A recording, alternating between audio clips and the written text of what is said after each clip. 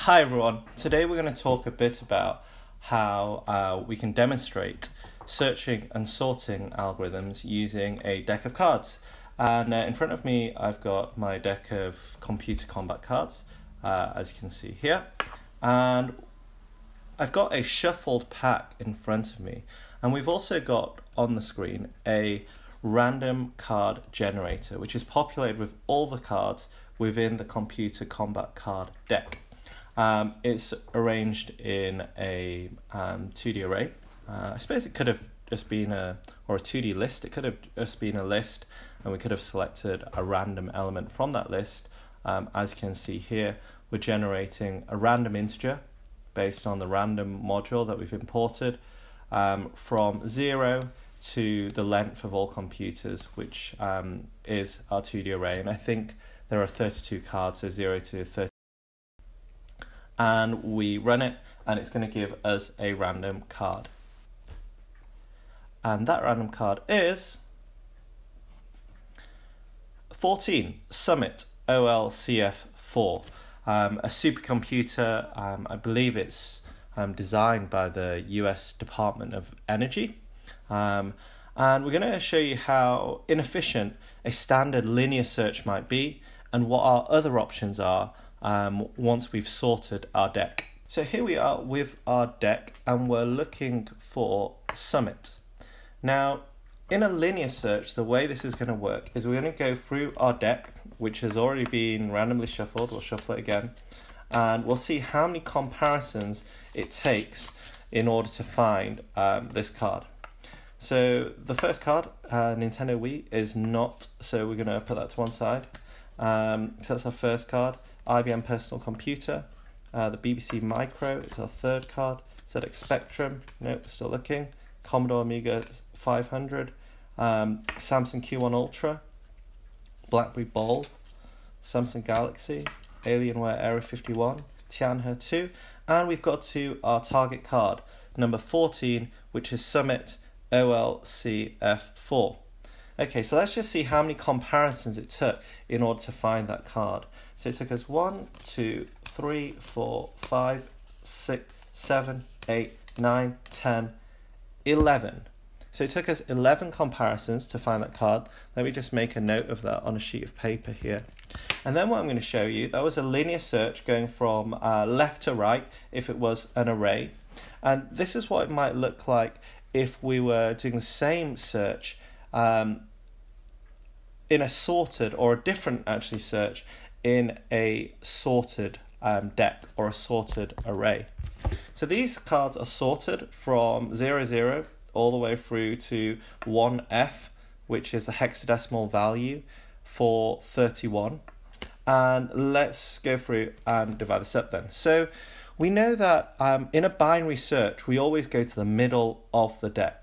And the middle of the deck, if we check, if you're not familiar with hexadecimal, you can see the middle number between 0 and 31 is going to be 15.5. We'll round up to 16. So we're looking for card 10 to start with, yeah?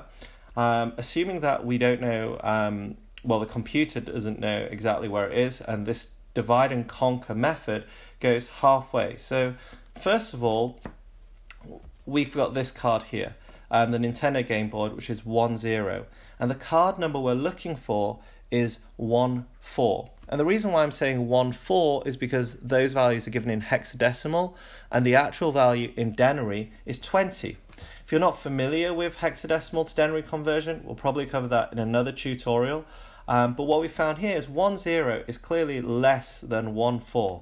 Therefore, all of these cards, because the deck is sorted, can also be discarded. So we can get rid of all of these cards, and we're left with half our deck. So we've essentially halved our problem set.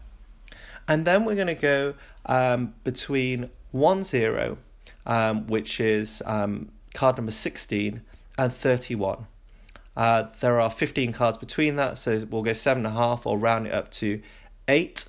So we'll look for card number 24, which in hex is 18, which is here, the Manchester Baby. Now 18 is greater than 14, so therefore we're going to get rid of all these cards here, because all of these cards are greater.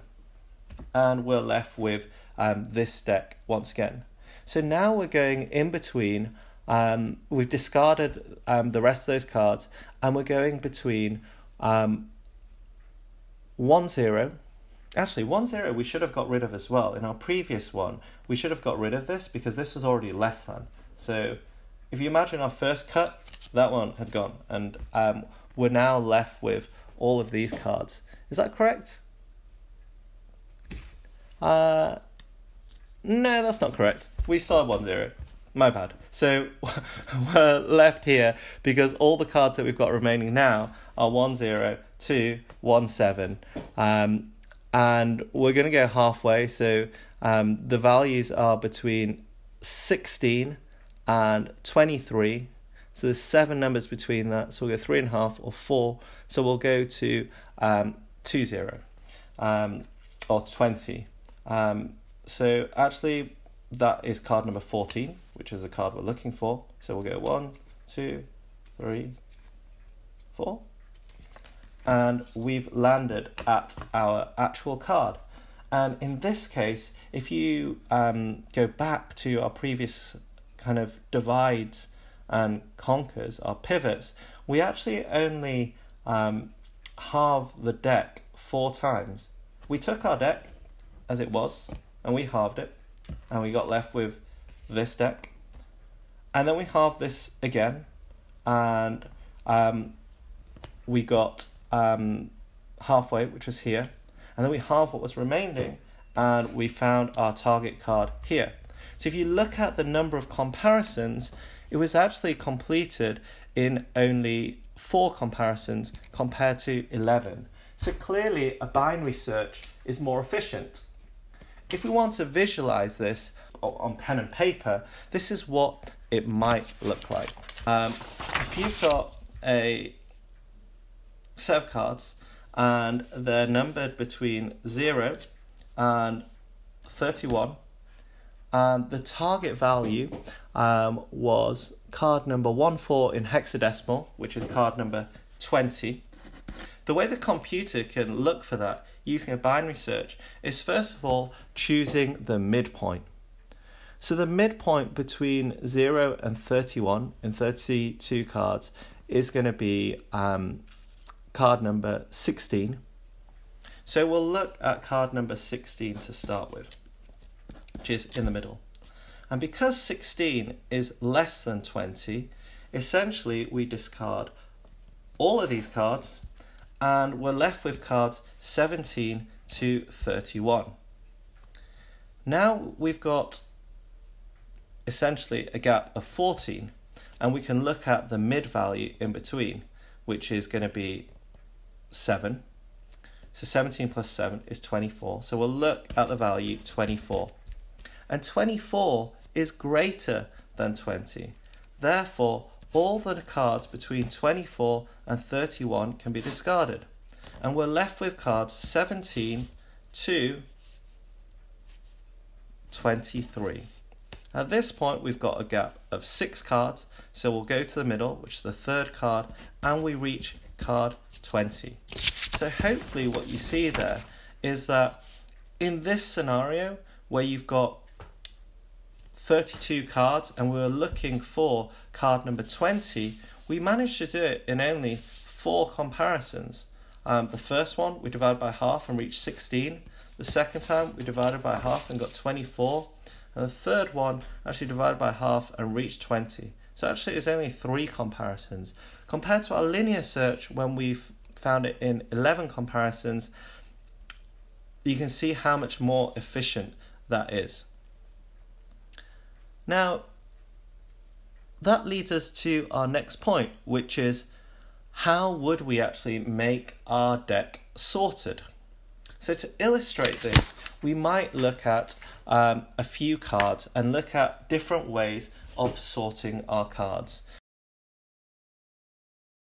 I hope that's been helpful, and I hope you found using cards, whether they're the computer combat cards or whether they're just actually normal playing cards or piece of paper, to sort your data helpful. It certainly helps in terms of practice if you're trying to sort between an unsorted and sorted array. I think being able to physically manipulate cards which are either numbered or alphabetical might help. And it's just different ways of practicing. With my students, I advise them to use piece of paper or cards in this case, and also to have a go on paper. We might also look at some algorithms or programs that are already made. And at A-level, those programs the students will have to program themselves. But still, I think physically manipulating something is a good idea. These cards are available as a Creative Commons download, and you can make them yourself. Or if you wish to, you can buy them as a deck, a physical deck, at computercombatcards.com. I hope that was helpful, and we'll see you next time.